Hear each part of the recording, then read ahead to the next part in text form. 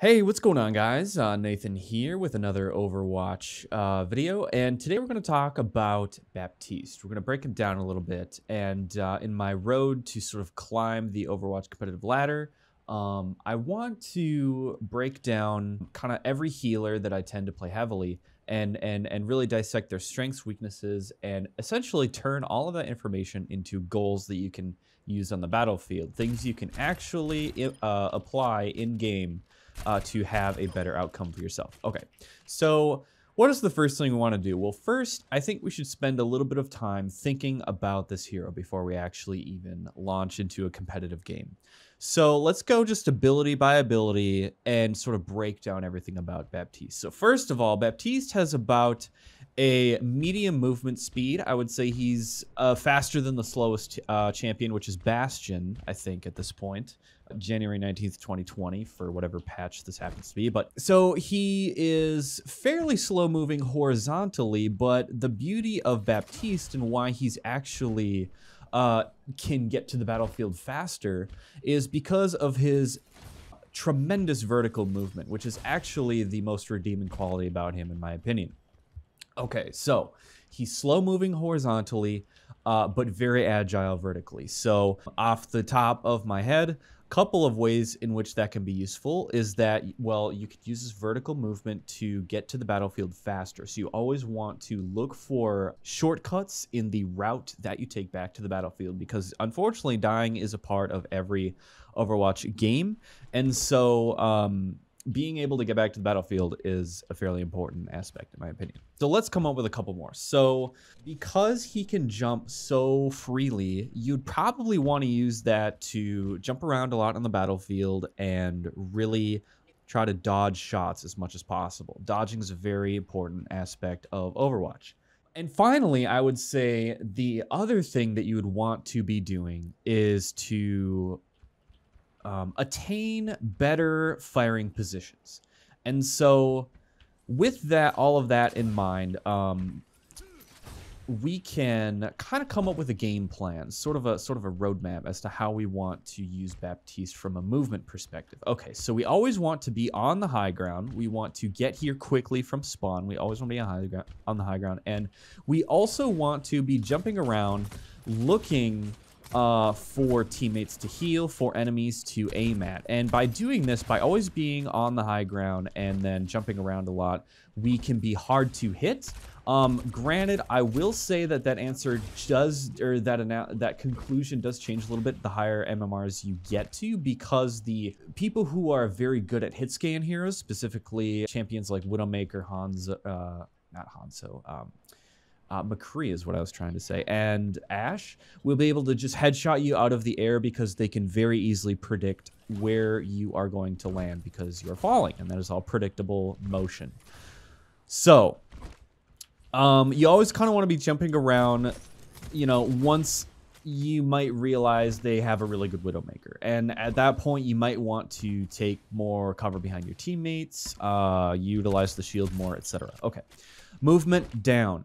Let's talk about his primary and secondary fire. So obviously, Baptiste uses heal grenades to heal teammates in an area of effect, and so you always want to be aiming not necessarily at a specific teammate when you are attempting to just heal, but you kind of want to shoot for the middle of the crowd. And so kind of having that ability to just predict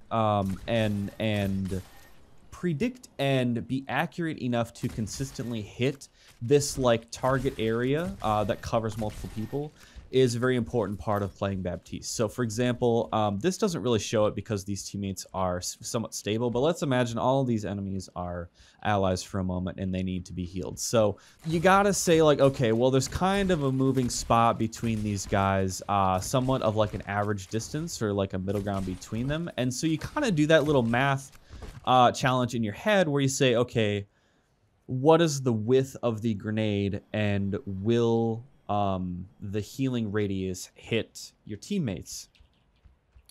If not, then you would want to aim for a teammate more. That way you have a better chance of hitting them with an actual heal grenade. And if you think you can hit both of them with the radius, then you aim for the middle. And so it's kind of like a quick if check in your brain when you are doing that out on the battlefield. Okay, so healing. Next is his primary fire, which is, I would say, the second most redeeming quality out of Baptiste, because you can actually hit a lot of damage on these headshots. Granted, it's a lot easier to hit these bots, you know, when they're stable and they have a large hitbox, but you can kind of gauge the power of his primary fire. I'm assuming these training bots have 200 health. Let's see. Okay. Yeah, so they probably have around 200 health, and so I think you can actually two-burst any or most of the squishier champions with two like full bursts of headshots off of Baptiste. And so that's always something you want to be aiming for, because he has a hit scan weapon. You always want to be looking for particularly weak targets. If there is an enemy Pharah, that is one of your highest priorities as Baptiste. Of course, you have to make that tactical decision in the moment of whether healing your team or shooting the enemy, which you should prioritize. But so the fact that he's hit scan means that he can headshot. You should always aim for headshots, just like you're playing a zombie game. Because eventually, the ideology behind that is that eventually, even though you might not start out good at hitting headshots, by training your eyes to look for a smaller target, you actually do become better at that specific activity over time. And it feels like that's why, you know, people will tell you that you're kind of using a crutch if you aim for body shots in a game like Team Fortress 2 or something, or Overwatch or something where sniping has a very high skill ceiling. But anyway, okay, so we kind of know what enemies we're gunning for. We're shooting to headshot particularly squishy targets, and then also apply damage, you know, wherever you can beyond that. I think that goes without saying. The last two abilities that have remained to be covered are his self-heal and his invulnerability field. So the self-heal, I would mostly reserve this ability for two instances. One is that you need healing yourself. You always want to, don't ever feel regret or feel bad about using that cooldown on yourself, because the longer you're out there on the battlefield, the more heals you're going to be able to provide with his alt fire. And then the second one would be, if you're obviously in, you know, where all of your teammates are missing health, would be an obvious choice to use it in that moment. Okay, and then the invulnerability field actually was changed in this most recent patch. So it went from, I think, being deployed for 7 seconds to 5 seconds. And that, to me, was a fair balance. You know, if you convert that to a percentage, what's 2 out of 7? So it was a nerf of about 28% effectiveness. And I feel that that was appropriate, because invulnerability in Overwatch is a super powerful ability, and even the fact that the enemy has to destroy it first gives it immense power, because you can use this to counter instant death abilities like, you know, the Junkrat Tire, Diva Bomb, and I mean, even like a Rhine Shatter if he's charged or damage boosted in some way. And so usage of your invulnerability field, I would say, separates the great players of Baptiste from the rest, because you always want to use it to just extend your team's time on the battlefield. And you really have to use it to being able to predict when those instant death ults are going to come is really kind of an art. It is basically just very powerful for those instant death abilities. Okay, so let's just head into a match, and we will talk while we skirmish, because skirmish is game. Hashtag skirmish is game. And so, boom. So I'm trying to think, okay, so one of the other things to keep in mind as a healer is how much your team can sustain themselves. And so the reason why Roadhog is not a very high priority target for healers in Overwatch is because he has an ability that gives him 300 health every, you know, dozen seconds or so. And so I don't actually know the real number, but And so basically you have to do that math in your head of like, oops, let's go back here.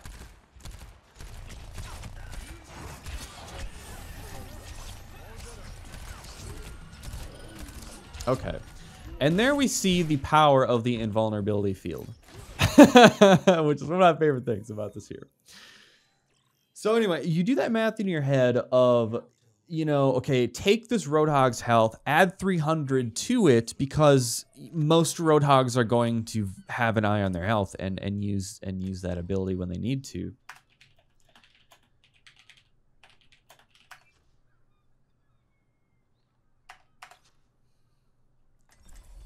Okay, sick. We got our bat pick, ladies and gentlemen. We are good to go. Also, the Wasteland skin is the only way to go. I also have the Combat Medic, which looks pretty cool, but he looks more like a Space Marine than more of like a Desert Marauder, which is kind of what I'm going for in this skin.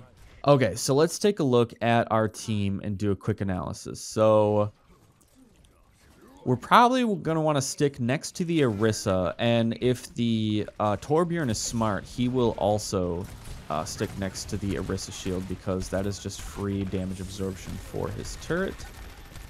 And so I'm going to pop a heal grenade, pop her. Oh, did not save her.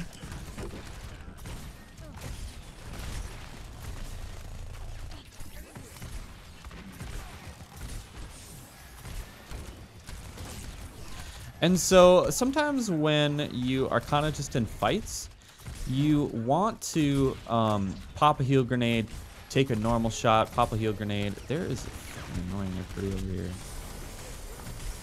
So I'm just gonna follow this hog over here because we need some coverage and we want to provide.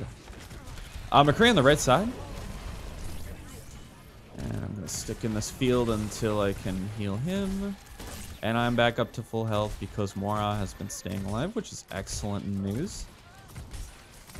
And just gonna hit with Torb. And so definitely just going to take the high ground when I have the opportunity, and I'm gonna make my way over to Junkrat. So this would be kind of a dumb move if you were in an MMR, a higher MMR, because theoretically you could get sniped out of the air pretty easily, but that was a tactical decision I was gonna make at this level. This video is definitely aimed more towards kind of like the lower elos, I would say between like gold, silver, even bronze, because I don't play Overwatch enough and I don't understand it enough to provide advice for like a high level player, you know, because players in like diamond, platinum can, you know the game well enough to understand the concepts that I usually talk about. Damn. Okay. We're doing good. We're doing good. So I do have Matrix here. So I would definitely want to prioritize the Torbjorn or the Orisa to shoot from here, which I think we're going to go ahead and set that up there. And for some reason, that McCree ulted without even turning the corner, which is actually kind of hilarious. So that was absolutely ineffective. And I think we can stagger their ball, which is fine with me. All right. We're sitting good. So just I'm really just trying to deal damage here to build ult. These are the points in time when you might be at an ult disadvantage if they're going left side, left side. Oh shit.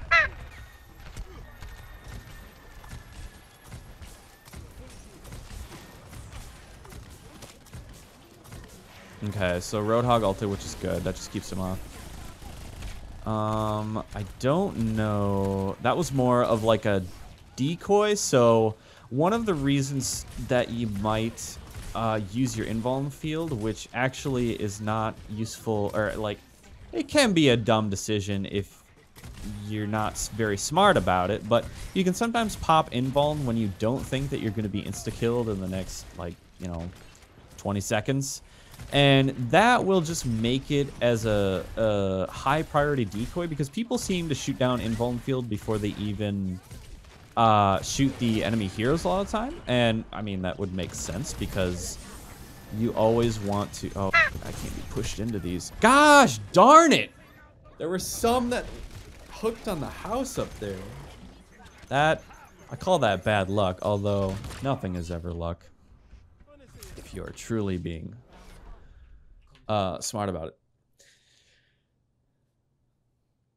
But you can use the invuln field as a decoy to sort of attract the attention of the enemy, and then if they shoot at it, you are aware of their position and you can pass that information on to your teammates. And you know, if I was normally playing Overwatch without recording, I would definitely have voice comms on and make that the, you know, priority to communicate all that information to your teammates. But for this live comm, we're just sitting tight. Which, gosh darn it, look at that. That just looks, it looks so cool. And it's got the double trigger with the... Oh, I wish I could see the double trigger from, like, I think the next thing that Overwatch needs to add is like they have in like CSGO or like Call of Duty, where you can examine your weapon. I think that would be sick. There might be like a ton of money to be made off of extra weapon skins in Overwatch, like, because you do get entire skins now, but I think people would still pay money to like change up their weapon individually from the actual what the champion looks like. Okay, so we've got a Junkrat, a Reaper, Mora Hog. So the priority for Matrix would probably be the Junkrat, and I think that Reaper's Blossom is what you can do is drop Matrix kind of like sideways facing in a group of enemies, and then if the Reaper will blossom from above into that, and they're taken by surprise. See, that was silly. That was absolutely silly. She actually probably saved the choke point with that mistake right there. I had seen the Pharah, and I definitely should have predicted that she would use the movement missile, or whatever that's called. I don't know. Movement missile has the extra alliteration, so we'll just stick with that. That is a pretty cool Torbjorn skin. I guess right now I'm just kind of mindlessly shooting at Torbjorn, so I figured I would switch. Okay, so there's a Pharah again over there. Okay, so she did use the missiles, so we can advance safely. Focus Rhine Shield, focus Rhine Shield. Oh shit, actually it should go on the right side, so I'm probably gonna invuln as an extra safety precaution. Is there somebody? McCree behind, McCree behind. Okay, nice. Now, if Pharah had ult, this would be a way scarier situation, but we've only been playing for like, what, a couple minutes, and I don't think that she built ult. So, well, that was a pretty simple game. We're going to queue up for support one more time, and we're going to make this a 2-game video. So, I think, a little post-game analysis. I think our Roadhog did excellent that round, to be honest, and even though honestly I'm trying to, it seemed like, oh shit, let's go to bat. It seemed like they didn't really group up that hard, and we were able to really kind of get picks until their whole team force just kind of crumbled. Like, that's what that match kind of seemed like. And so I was, you know, I mean, plenty of healing on my end, and our other healer, I mean, Mora probably did plenty of healing as well because I had gold, but I would assume she was up there. And so I feel like we just kind of had a good team, and we were able to get a couple picks, and that's kind of the reason why we won that match. So not really a ton of like takeaways from the perspective of playing BAP, but we'll see about this round.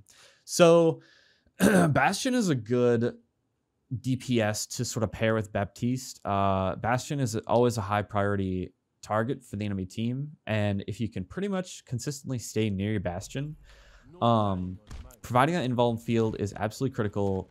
But you know, you always want to attach a healer to Bastion. He's kind of like Pharah in that way, where you always, you know, you always got to keep an eye on him and babysit him because he just attracts damage so much. And so also if you so in those scenarios where you would find yourself with a Bastion that was shooting at the enemy in his turret form, if you can add that little bit of extra damage, you can you know, if for I mute these people. You can really just melt people is what I'm trying to say if you kind of team up with that. So okay. So I think I'm just going to stick to main here. Zarya might be on her own, or I might just communicate to Mora that she should devote heals over there, because see, it's just he gets low so fast. Okay.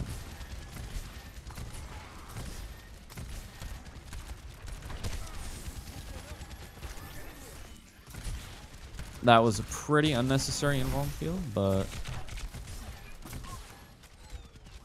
it provided a distraction for that soldier to shoot, so not the worst.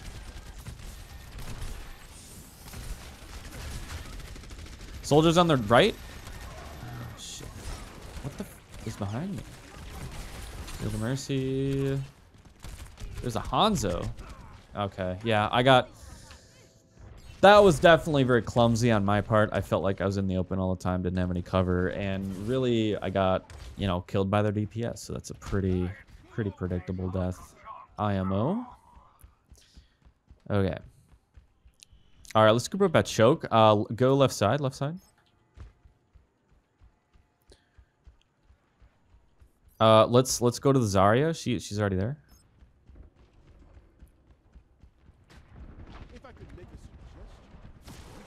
Oh my gosh, I gotta get to the Zarya. Okay, can you go in the thing? Nice, we got the Bastion set up. Okay.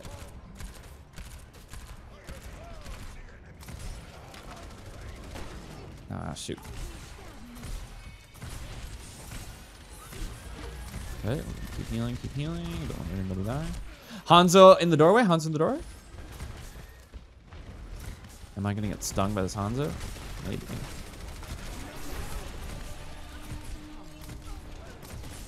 Darn it, too much damage.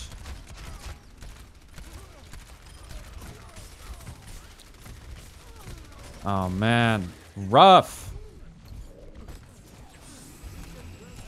Risking headshot, and she staggered me. Those are the moments that are hard to swallow when you get staggered.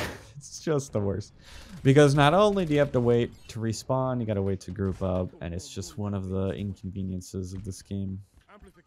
Okay, but I can pair Matrix with Bastion, so if we come across some clean shooting, that would definitely be worth it. Okay, we gotta use the window that Bastion has to push the cart. And we're gonna run away, run away, run away, and hopefully I don't get sniped out of the sky. Okay, thank you, more.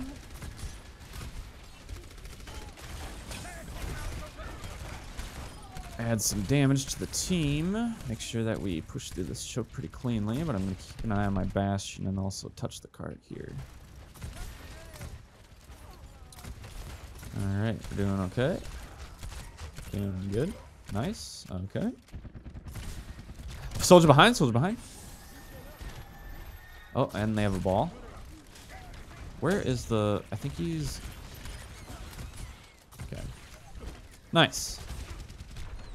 Oh, can I sit on top of you? No. Yeah. So you just kind of jump up and down. Maybe you can headshot her? No.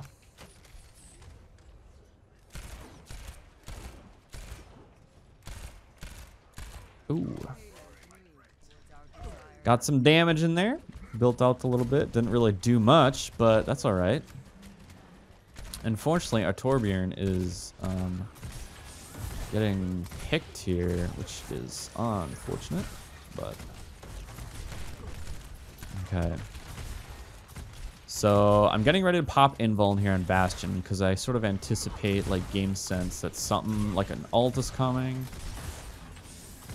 And so I'm just going to keep feeding him heals, keep hiding from the Sigma. Unfortunately, okay, so see, something like that is exactly why Game Sense exists. Okay, sweet. Now we're going to heal our team. Pop self. Gotta give it to Torbjorn. I'm waiting for Bastion to come back so I can Matrix. Bastion, come here for Matrix.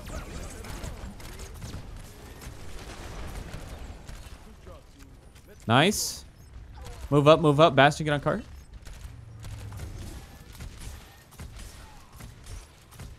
Okay, so we got only one on cart. All right. So I think we got free space. We're moving along just fine. And I'm gonna get up and headshot this Bastion. We staggered their Bastion. Good job. Compliment the team. And trying to stay in here. Okay. So this is group heal time. This is one of the best moments as BAP where you just... Oh. That kind of sucks. But you just kind of, you know, play in the middle ground. And sometimes you get picked. Sometimes that happens too. It is part... I couldn't move backward fast enough.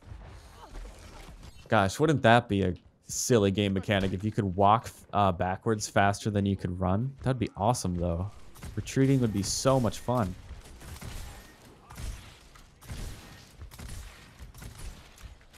So, I don't know how much I need to heal Bastion in this scenario, because I feel like even though he has 300 health, he's still very squishy. And so, I don't know if I want to, like, treat him more as a tank right now, or somebody that can get picked. Okay, well, that's fine. Maybe oh, gosh. So I gotta focus more on Torbjorn, actually, because he doesn't have any way to recuperate health, so he's a little bit higher priority. And Ryan just bit it hard, and I basically killed myself. Okay, that was not the best. That was not the best. We definitely should have grouped up at the end more and really pushed the cart as a unit. It was hard to... It seemed like we were doing well. Like we were combining damage with kind of keeping the enemy on their back foot. You know, keeping them backing up with Ryan. Ryan was really getting in there.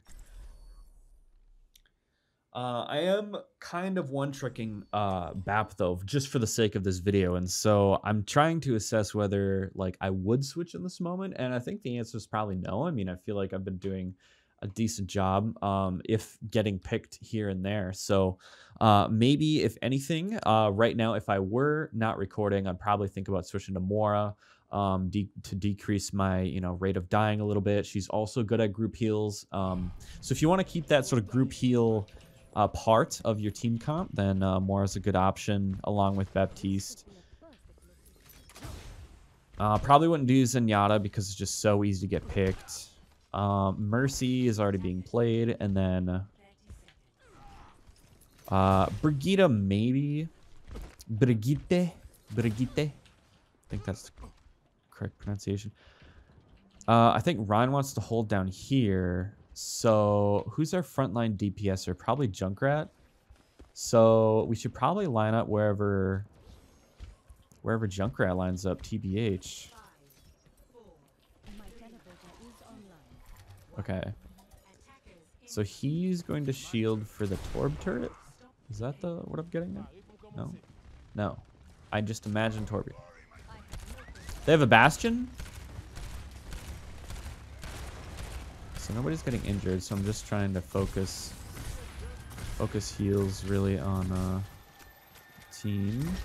He's got a Mercy, so she's fine. Just gonna heal Ryan. We definitely have to contest though. And really, okay. Still contesting. I don't have a team behind me, but play the objective, man. That's what they teach you in business school. Play the objective.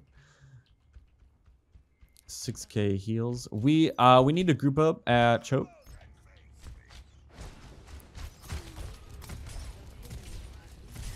Oh my gosh, this is where you don't want to be. So we're all scattered right now. I'm just gonna back up a little bit. I think I can hit these heals from across the way and avoid all of that nonsense. Ryan, you're alone. Shoot, you're alone. Sometimes it's useful to let people know that they're alone too, so that they know to back the up.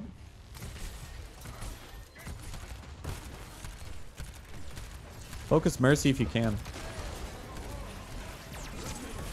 And so here I'm gonna hope for some boosted heals, I guess. Oh shoot, one of the two.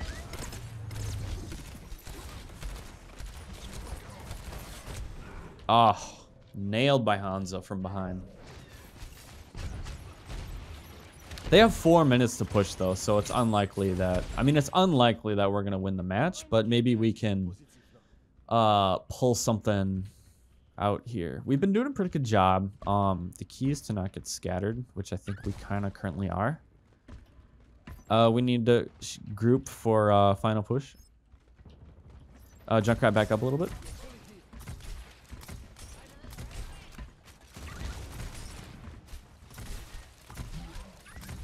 Okay, tanks go first.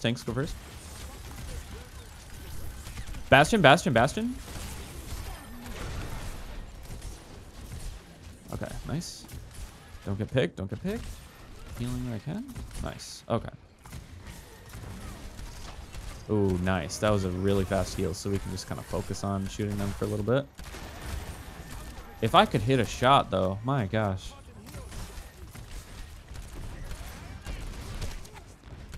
They have a Pharah now. Pharah's up top platform. Holy crap. Okay. Hopefully our Junkrat can contest that area. If not, I kind of have to.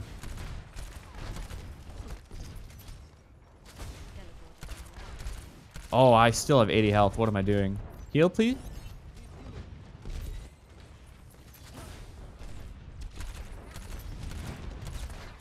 I need to hit this. Nice. Okay. Got their Pharah off of a little cheap trick there. And maybe we can get their Sigma too. No, he's probably going to delay. The issue is that if there's somebody behind him. Yes. There is a teammate behind him. But they might be luring us away from the cart. Roadhog, you're alone? You're alone?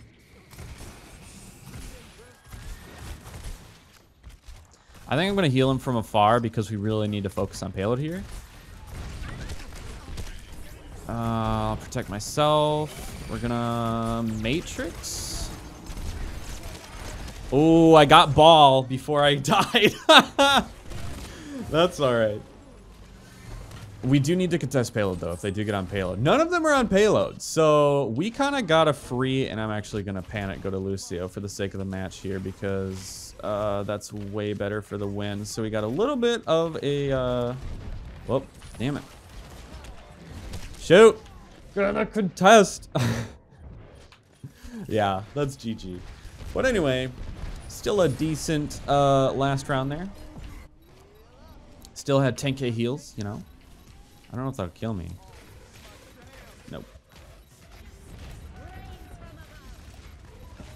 And we're gonna keep contesting for 1 minute and 40 seconds. Could not get that Mercy away from the res, unfortunately, and just kind of staggering in at this point. It's already GG, but you kind of got to make that last ditch effort. All right, so anyway, a little talk on Baptiste. So, you know, really good at those AoE heals. One of my favorite heroes because he is so versatile. He can do so many things. And I think, is this our Rhine? He already left. Let's see. Ooh, and then he gets ult off of that. Yep, nice. And you get the AoE hammer. Perfect. Good play. All right, so that is a little breakdown of Baptiste. I hope you guys enjoyed the video. If you did, please feel free to leave a like and subscribe and all that fun stuff on YouTube. So I'll see you guys in the next video.